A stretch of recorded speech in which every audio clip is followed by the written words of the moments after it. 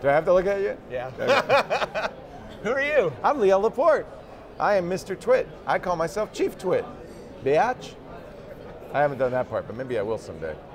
And that sounds like a good show. Chief Twit, biatch.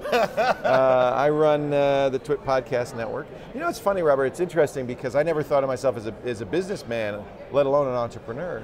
Yeah. And yet, in order to control my own life in broadcasting, I had to kind of build my own thing. Yeah. And so I ended up you started out in radio. having to be a businessman. I started out in radio. That's where we met. As you know, you were my chat. You worked in my chat room at KGO.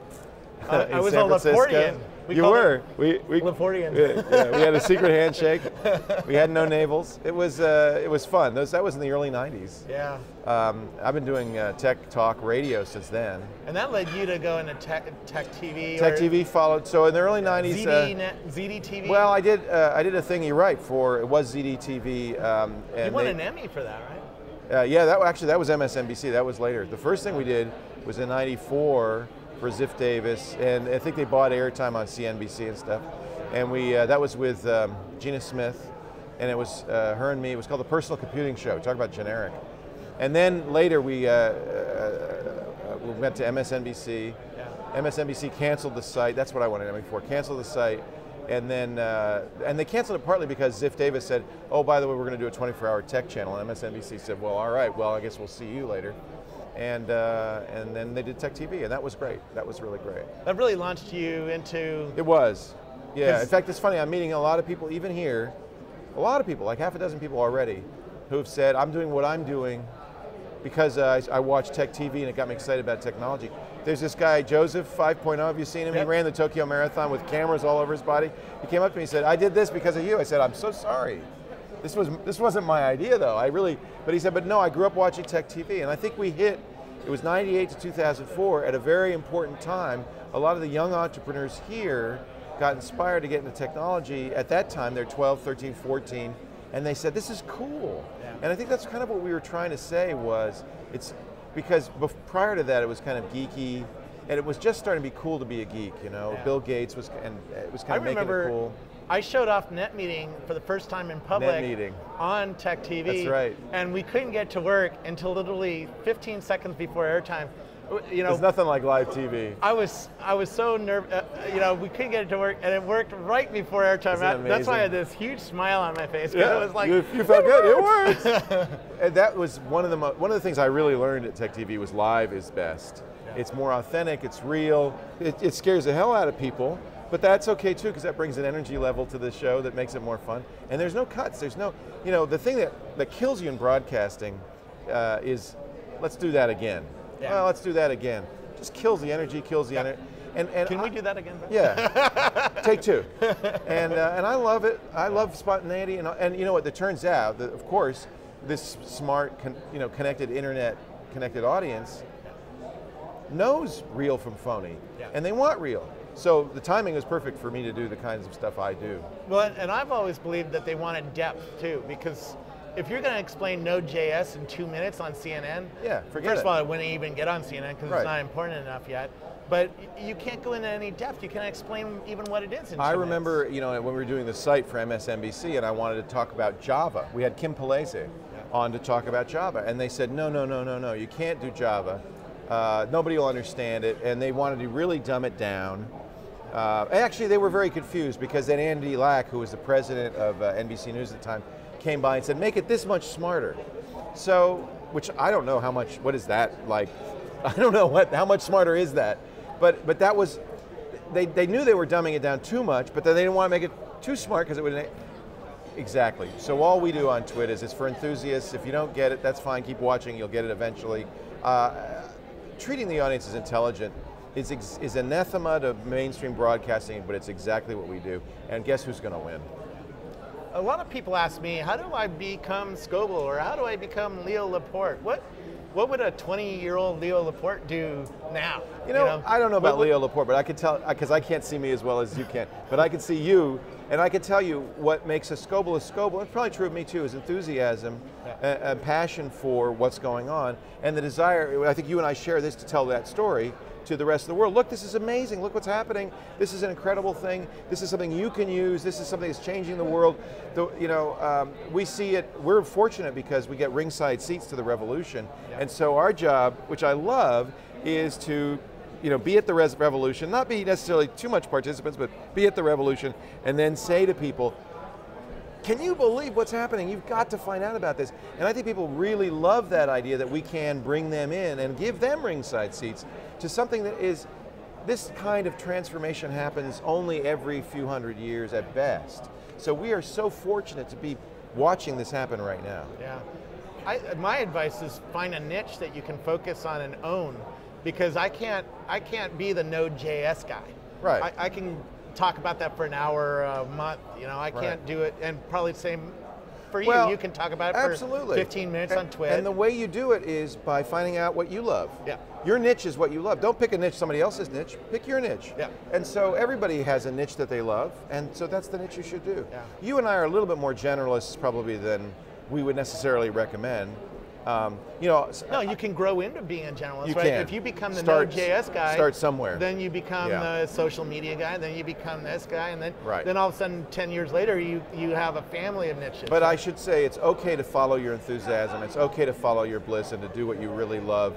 People, I think we live in a society, America's a little different than maybe, say, some of the older cultures here in Europe, but even in America, we live in a society where it's just kind of considered indulgent to follow your bliss. It's not. It's the only thing to do. Do it.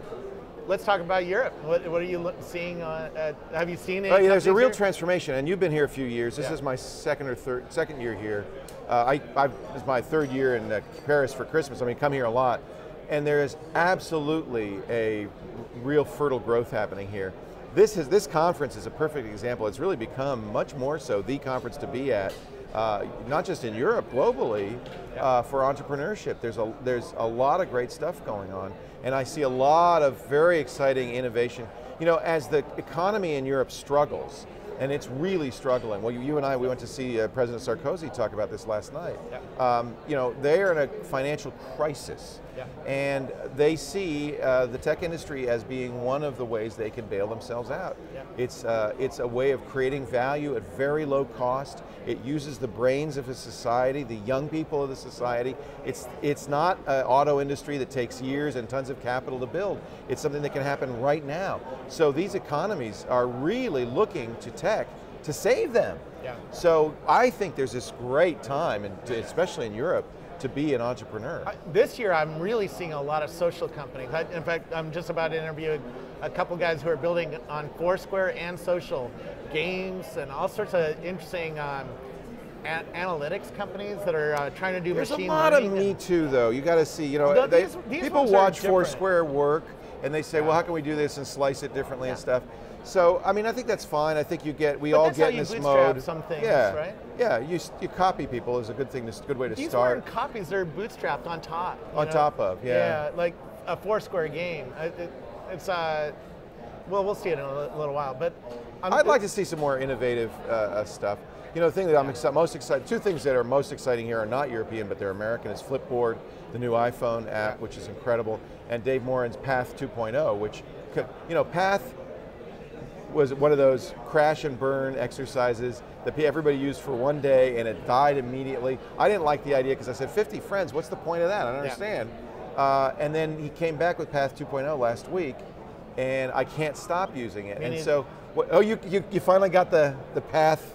All right, that's because you were asking me. I don't get it.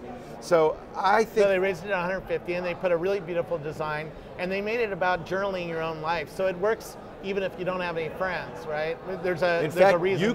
You can put something on Path that you share with no one, that only you can see. And I asked Dave, I said, what's the point of that? I don't understand. He said, because this is your life story, this is your journal. You might write something that's personal that you want to remember. I said, oh, that's interesting. Now there's some issues, as with all this stuff. Okay, but it exists on my iPhone. Can I export this? They've got to give us an API. I would like to be able to put this on my WordPress blog and store everything there. I'm sure I hope they'll do something like that. In the meanwhile, hey, we are building this beautiful thing on our mobile devices that is a timeline. It's just like Facebook's timeline. Anyway, I think there's a lot of good stuff. I hate to see, if social becomes the hot word of the moment, then everybody says, I'm doing social. And that's okay. I understand that. No, but there's let's find some new stuff. The social data streams are going like this, right? Twitter is now doing 250 million tweets a day. Right. 250 million tweets a day, and it's doubling every 7 months. Well, that doesn't mean you can't build on Twitter. I think Flipboard's a really good example. Yeah. They took the social signal and the informational signal from Twitter and reimagined it. So they built on Twitter, but they did something completely innovative based on Twitter. In fact, they used Twitter in a way that probably even Ev and Jack didn't imagine. No. And they actually took Twitter to another level, if you ask me. Yeah. So yeah, it's possible to stand on somebody else's shoulders and still be innovative. I'm just saying, be innovative. Let's see something new. Let's not see version 8 of Foursquare or yet another, But what I'm seeing here in Europe is some of the computer science guys doing research, trying to find something that's innovative, trying to do the machine learning that'll find a new pattern. I like that. Enable a new company to be built. There's a great university culture in Europe that we have less of in the United States, where there's a real celebration of intellectuals, especially in France. Yeah. And so it's interesting to see a different cultural slant on technology, but that's what you need. Innovation comes from unique perspectives. So coming here and getting a slightly different, skewed perspective is great. I could talk to you for hours and a half. It's exciting. I know. I know you better than anybody, and it's great to see you. And always fun to run into. It's so funny. You come to the web and you see all the people you know from San Francisco, but then you see a lot of people that you've never met. And it's really that fun. was something that Eric Schmidt last night talked about. That Silicon Valley needs a competitor. Yes. Right. And I think one will come out of China, maybe, like Beijing, Absolutely. or maybe Tel Aviv. Well, we know that. Some of the best stuff that's done right now is being done in Israel. You know that. And it should be France, Germany, it should be everywhere.